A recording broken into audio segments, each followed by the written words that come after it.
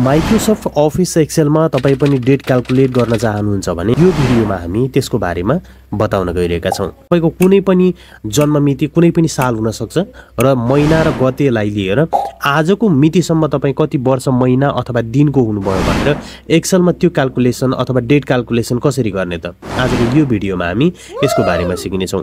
तपाईले विभिन्न अफिसहरुमा काम गर्दै गर्दाखेरि कुनै पनि जन्म मितिलाई लिएर आजको मितिसम्म त्यो व्यक्ति कति वर्ष महिना अथवा दिनको भयो भनेर पत्ता लगाउनु पर्ने यस्तो प्रकारको डेटा सिटहरु तपाईले तयार पार्नु पर्ने हुन सक्छ। त्यसैले गर्दाखेरि यदि तपाईलाई यो तरिका थाहा छैन भने एक्सेलमा कसरी डेट क्याल्कुलेसन गर्न सकिन्छ यसको बारेमा बताउन गइरहेका छौं। सुरु गरौं आजको यो भिडियो।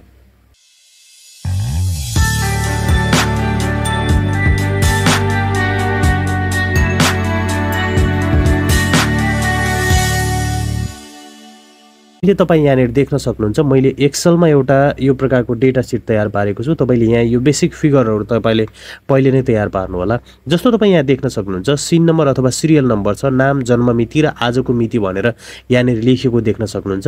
र त्यसपछि हामीले अब के गर्ने छौं त भन्दाखेरि यो फिल्डमा चाहिँ हामीले फर्मुलाहरु क्रिएट गर्ने छौं। मैले यसलाई हाइलाइट अलि फरक तरिकाले गरिदिन्छु ल। अब तपाई यो देख्न सक्नुहुन्छ। तपाईले के चाहिँ गर्नु होला भन्दाखेरि जस्तो हामीले यो फिल्डहरुमा यो जति पनि फिल्डहरु छ यसमा हामीले के गर्ने छौं त भन्दाखेरि यो एक्सेलको फर्मुलाहरु युज गर्ने छौं। त्यो भएर हामीले फन्ट पनि फरक प्रयोग गर्ने छौं। है तपाईले अहिले यहाँ देख्न सक्नुहुन्छ यो जति पनि हाम्रो हेडर छ है यो हेडरलाई हामीले केमा राखेका छौं त भन्दाखेरि प्रीतिमा राखेका छौं। तपाई देख्न सक्नुहुन्छ हाम्रो यो रोमा भएको जति पनि डेटाहरु छ यो डेटाहरुलाई पनि हामीले के गरेका छौं प्रीति फन्टमा राखेका छौं। यहाँ तपाईको जति पनि जन्म मिति, आजको मिति र यो वर्ष, दिनहरु, महिना तपाईले पत्ता लगाउनु पर्ने हुन्छ। यसमा चाहिँ तपाईले के गर्नुपर्छ त भन्दाखेरि फन्टासी हिमाली फन्टलाई प्रयोग गर्नुपर्छ है।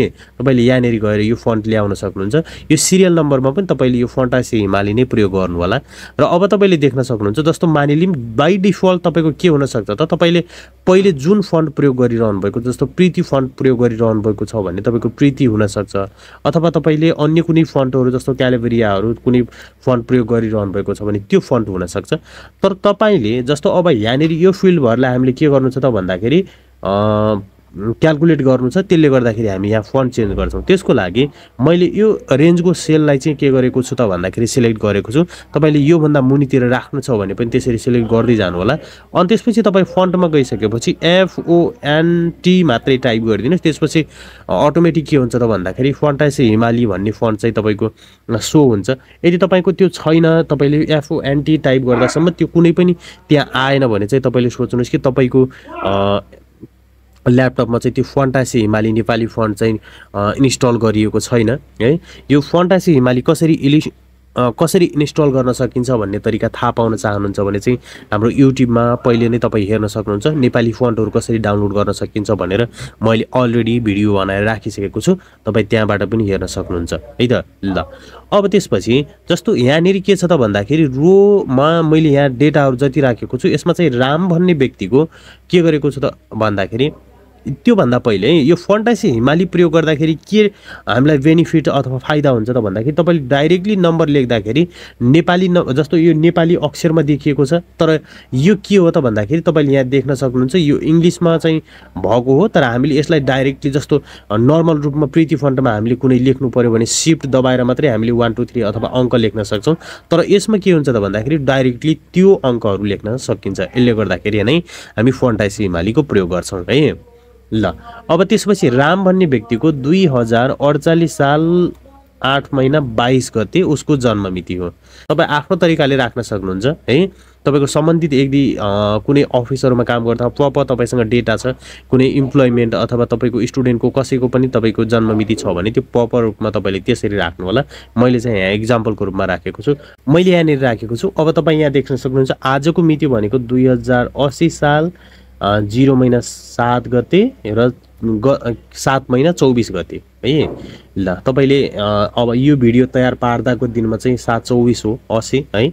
र तपाई अब जुन दिन तपाईले यो भिडियो हेरेर चाहिँ तपाईको आफ्नो एक्सेल फर्मेटमा चाहिँ यो तयार पार्नुहुन्छ त्यो दिनको डेट कुन छ त्यो चाहिँ राख्नु होला है। तपाईले चाहनुहुन्छ भने चाहिँ यहाँ इंग्लिश डेटहरु पनि राख्न सक्नुहुन्छ। जस्तो हामीले यहाँ 1991 डिसेम्बर 8 यो जुन 2048 8 महिना 22 गते हुन्छ नि, यसलाई चाहिँ तपाईले इंग्लिशमा राख्न सक्नुहुन्छ है। इंग्लिशमा जस्तो नेपाली डेटलाई इंग्लिशमा कसरी कन्भर्ट गर्ने, जस्तो 2048 मङ्सिर 22 गते जन्मिएको व्यक्तिको इंग्लिश डेट के हुन्छ त्यो पनि हामीले पत्ता लगाउन सक्छौं। यदि तपाईलाई त्यो तरिका थाहा छैन भने हामीले अलरेडी भिडियो बनाएर राखिसकेका छौं युट्युबमा, त्यहाँ गएर तपाई हेर्न सक्नुहुन्छ है। अब तपाईले इंग्लिशमा राख्दै हुनुहुन्छ भने चाहिँ तपाईले यहाँ इंग्लिश डेट कति हो त्यो राख्नुहोस् र हालको इंग्लिश डेट कति छ त्यो राख्नु होला है। तर हामीले के गर्दै छौं त भन्दाखेरि नेपालीमा नै राख्दै छौं। ल अब तपाईले देख्न सक्नुहुन्छ 2080 साल 7 महिना 24 गते है। ल अब हामी के गर्छौं त भन्दाखेरि यो फिल्डमा चाहिँ हामीले फर्मुला लगाउनु पर्ने हुन्छ। अब 2048 सालमा जन्मिएको व्यक्ति कति वर्षको भयो त है, त्यसको लागि हामी इक्वल लगाउँछौं है, इक्वल टु। अब त्यसपछि हामीले के फर्मुला प्रयोग गर्छौं भन्दाखेरि DATED इफ है, DAT तपाई यहाँ देख्न सक्नुहुन्छ यहाँनेरि है, DATED इफ लेखेका छौं।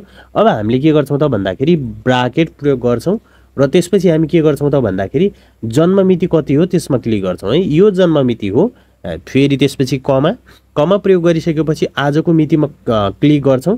त्यसपछि हामी के गर्छौं त भन्दाखेरि डबल कमा लगाउँछौं र डबल कमा लगाइसकेपछि हामीले के गर्छौं त भन्दाखेरि y टाइप गर्छौं र y टाइप गरिसकेपछि हामीले के गर्छौं डबल कमा बन्द गरिदिन्छौं र हामीले ब्राकेट बन्द गर्छौं। अब त्यसपछि इन्टर गर्छौं है। एकछिन है, हाम्रो फर्मुला कहाँनेरि मिस्टेक भयो हामी हेर्दै छौं। इक्वल टु DATEDIF ब्राकेट सुरु भयो, त्यसपछि C2 D2 यहाँनेर तपाईको कमा छुटेको छ है। अब त्यसपछि हामी के गर्छौं त भन्दाखेरि इन्टर गर्छौं। ल तपाईले यहाँ देख्न सक्नुहुन्छ इन्टर गरिसकेपछि तपाईको कति भयो त भन्दाखेरि 2048 साल मङ्सिर 22 गते जन्मिएको व्यक्ति आजको मितिसम्ममा कति भयो त भन्दाखेरि 31 वर्षको भयो है। अब यो तलतिर पत्ता लगाउनलाई तपाईले के गर्नुपर्छ त भन्दाखेरि यो जस्तो यहाँ तपाईले क्लिक गर्दाखेरि यहाँ प्लस जस्तो साइन आएको हुन्छ, त्यसमा डबल क्लिक गर्नुभयो भने चाहिँ तपाईको यहाँनेरि यो सबैमा आउँछ है। अब हामीले डेट के रे इयर त निकाल्यौं है। अब हामीलाई के चाहिएको छ त भन्दाखेरि मन्थ कति महिनाको भयो त्यो निकाल्नु छ। अब त्यसको लागि पनि हामीले सेम फर्मुला प्रयोग गर्छौं। जस्तो हामीले अब DATED इफ है, डेटेड इफ अनि त्यसपछि ब्राकेट सुरु गर्छौं। त्यसपछि हामीले फेरि यसमा क्लिक गर्छौं है जन्म मितिमा, अनि त्यसपछि कमा गर्छौं। त्यसपछि फेरि हामीले आजको मितिमा क्लिक गर्छौं है। अघि हाम्रो कमा छुटेको थियो, अब हामीले यहाँ कमा लगाउँछौं। त्यसपछि हामीले डबल कमा सुरु गर्छौं र हामीले यहाँ के गर्छौं त भन्दाखेरि YM है, इयर र मन्थमा हामीले के गर्नु छ यहाँ राख्नु छ। त्यसले गर्दाखेरि YM हामीले डबल कमा बन्द गर्छौं र त्यसपछि हामीले ब्राकेट पनि बन्द गर्छौं र हामीले के गर्छौं भन्दाखेरि इन्टर गर्छौं है। इन्टर गर्न बित्तिकै तपाईले यहाँ देख्न सक्नुहुन्छ महिना 11 भएको छ है। अब भनाइको मतलब 2048 मङ्सिरमा जन्मिएको व्यक्ति आजको मितिसम्म कति भयो त भन्दाखेरि 31 वर्ष 11 महिनाको भयो। अब यो सँगसँगै हामीले के पनि निकाल्नु छ त भन्दाखेरि डे पनि निकाल्नु छ अथवा दिन पनि निकाल्नु छ। अब त्यसको लागि फेरि हामी सेम फर्मुला प्रयोग गर्छौं है। हामीले इक्वल टु DATED है, त्यसपछि इफ प्रयोग गर्छौं, ब्राकेट सुरु गर्छौं, हामीले जन्म मितिमा क्लिक गर्छौं, कमा लगाउँछौं। त्यसपछि फेरि आजको मितिमा क्लिक गर्छौं, फेरि कमा लगाउँछौं। अब हामीले यहाँ के गर्छौं त भन्दाखेरि MD लेख्छौं है, मन्थ र डे, किनभने हामीले पहिले इयर निकालिसकेका छौं है। अब MD टाइप गर्छौं, ब्राकेट हामीले डबल कमा बन्द गर्छौं र ब्राकेट पनि बन्द गरिदिन्छौं। अनि त्यसपछि हामी के गर्छौं त भन्दाखेरि इन्टर प्रयोग गर्छौं है। दिन पनि हाम्रो आइसकेको छ 2 दिन है, तपाईले यहाँ देख्न सक्नुहुन्छ।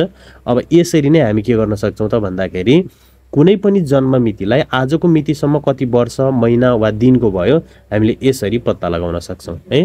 प्रपर रूपमा तपाई जस्तो कुनै विद्यालयमा काम गर्नुहुन्छ अथवा अफिसरमा काम गर्नुहुन्छ भने चाहिँ तपाईको इम्प्लोइमेन्टको अथवा भनौं तपाईको स्टुडेन्टको है त्यो डेट अफ बर्थबाट चाहिँ आजको मितिसम्म कति वर्ष महिना दिनको भयो यसरी चाहिँ हामीले पत्ता लगाउन सक्छौं है। आजको यो भिडियो तपाईलाई मन परेको भएमा हाम्रो भिडियोलाई लाइक, कमेन्ट र शेयर गर्न नभुल्नु होला। र तपाई नयाँ हुनुहुन्छ च्यानलमा भने चाहिँ हाम्रो च्यानललाई सब्स्क्राइब गर्न नभुल्नु होला। र आगामी दिनमा फेरि अर्को भिडियोमा भेट हुनेछौं। Thanks for watching this video.